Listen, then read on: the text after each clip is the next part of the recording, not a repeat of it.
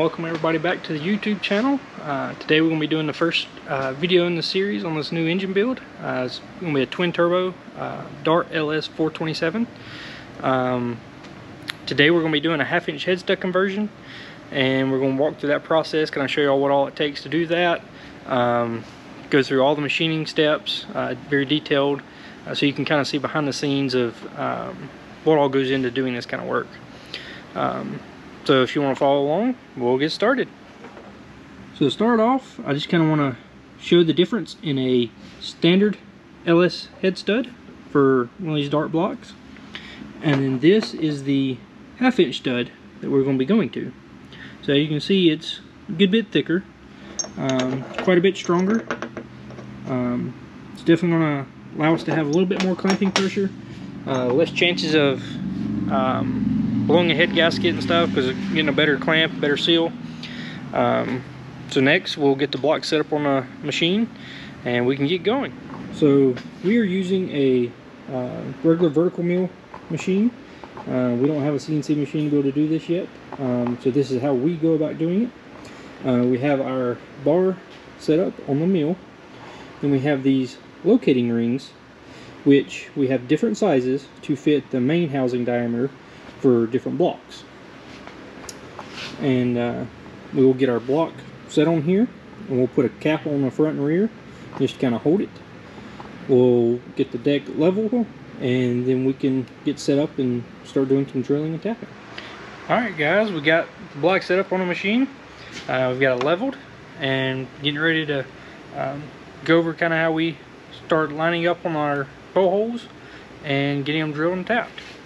So one thing that I've made this little tool right here that we can chuck up in our spindle, and then I've turned the end of it down so that it will fit tightly into our threaded holes, and that will help us pick up the center of each hole.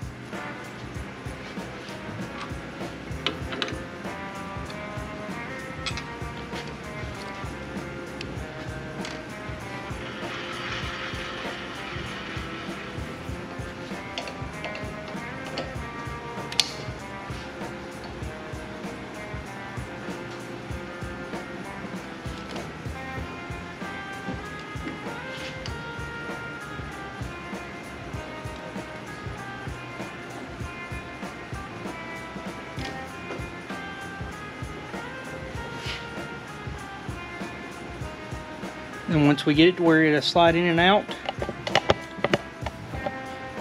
without any kind of drag or anything, we know we've got it centered. So at this point we can take our centering dowel out, and we can get our drill bit for a 1/2 inch tap set up.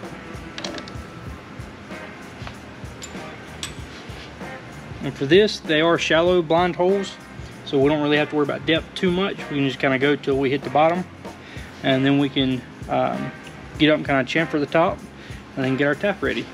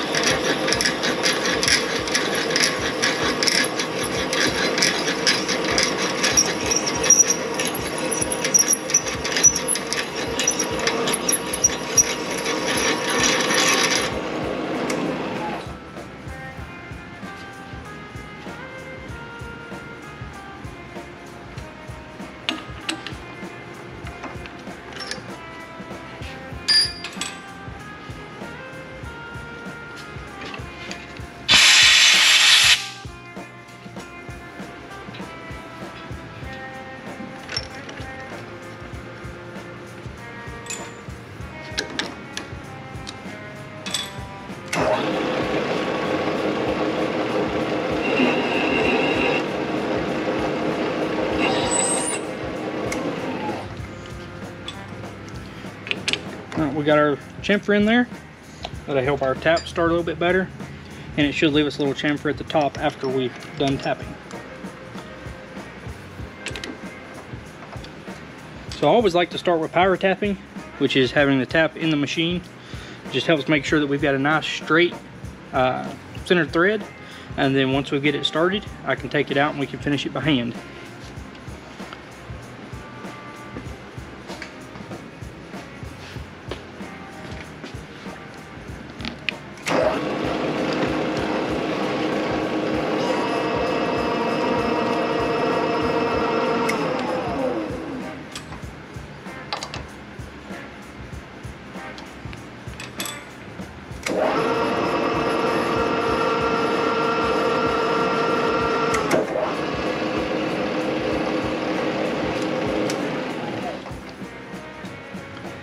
Looks like our tap might be a little on the dull side. Might need to change that out.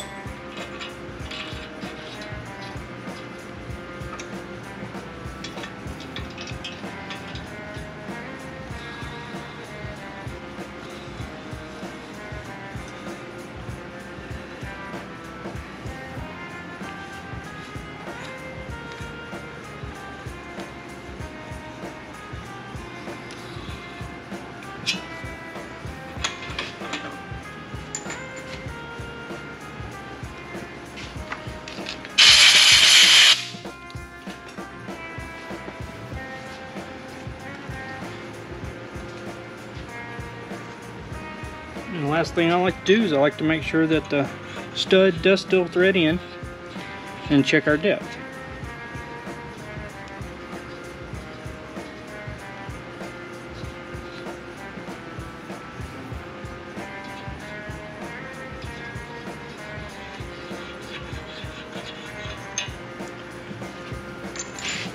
Looks like we need to hit it with the bottom tap.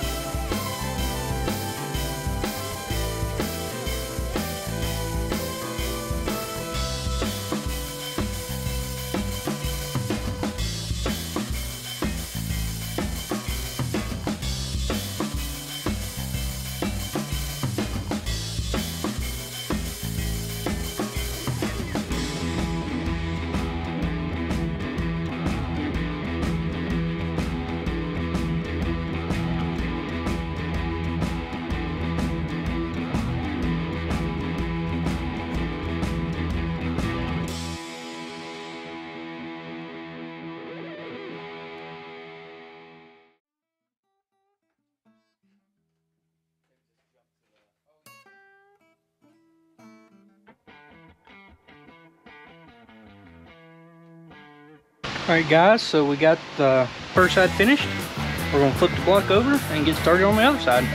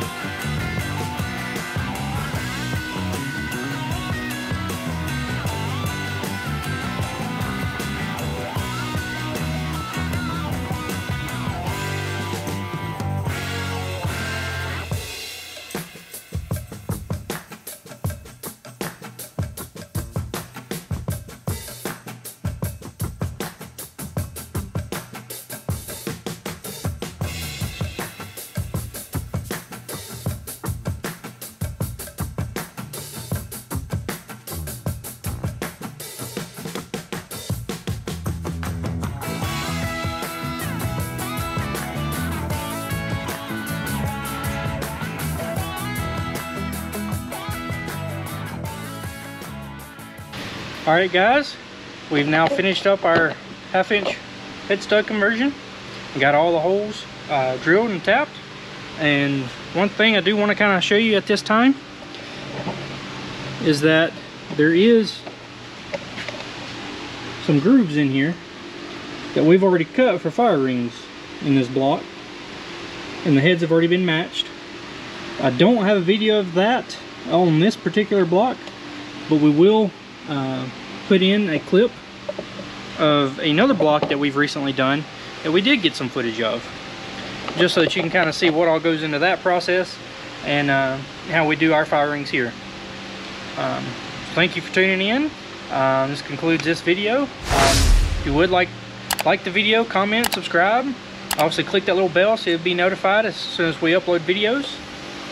And we will see you next time.